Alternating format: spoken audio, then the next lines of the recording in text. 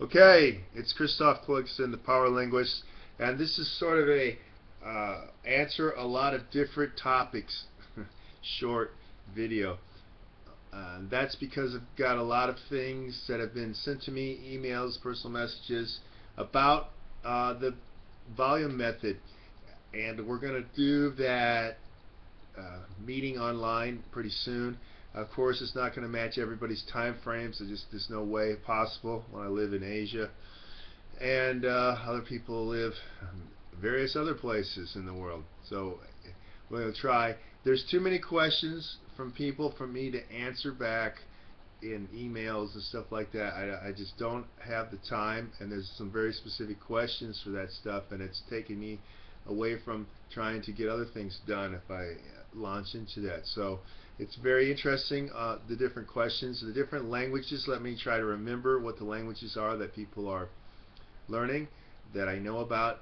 Japanese, Korean, Bulgarian, Spanish, French, a lot of German.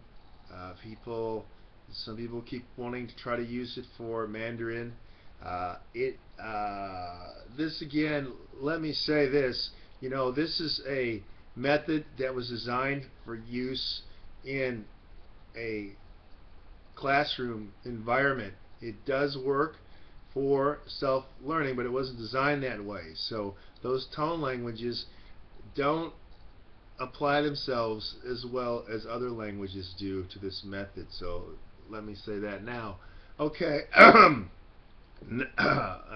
Okay, so that's happening. I'm going to be mentioning that soon about the time that we can try to all talk. Of course, it won't match up with everybody.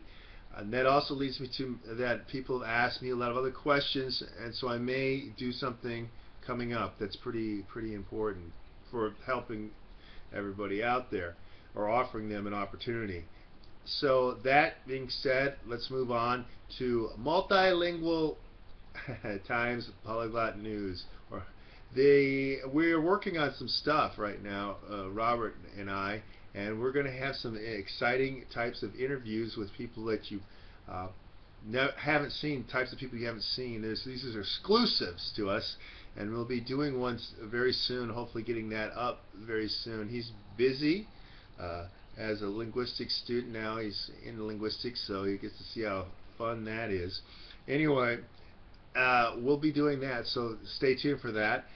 And I've also been saying that I wanted to talk about Brazilian Portuguese because there's a lot to talk about with that language, and a lot of people have ignored it more or less. And there's a lot of pragmatic things that should be illustrated and explicated about that language. So I'll be doing that soon. I'm still debating about the other stuff with isolating languages and on and on. And I'm going to do some linguistics, actual hardcore linguistic stuff, because I noticed that a real linguist has put an analysis of certain grammar aspects of certain languages online, and it's sort of strange that the method he's using comparative to a pure descriptive grammar method with more powerful grammars, and I'm going to do something about that. Also switching completely, totally different. You'll ask me if I quit doing self-defense. No, hell no. I'm world-renowned. That's what I do.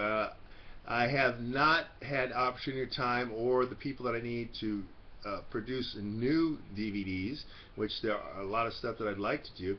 But I am going to start working on that again. I should have more time coming up, and there will be more things coming out about the world's strongest self-defense, opportunities to train, a new website, all sorts of things that are important. Also, chances to learn chances to learn high-performance driving skills, which I also do. So that's sort of a encapsulation of everything. For those of you for the languages, stay tuned, and those of you for the self-defense, fighting, sports enhancement, athletic skills, protection, business, high-performance evasion driving, all that sort of stuff, yep, going to be back with specifics on all of that soon.